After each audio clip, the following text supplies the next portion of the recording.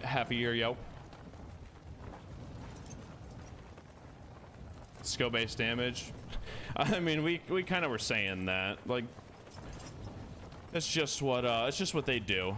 Anytime that you have a casual friendly game overall, like COD is supposed to be more of a casual game. Obviously there is a big skill gap as far as when you're talking about Shotzzy compared to you know, just a normal person trying to play. Like, they're worlds apart, but they made this game more for casuals, and they want casuals to feel like they can actually like compete. So a skill-based damage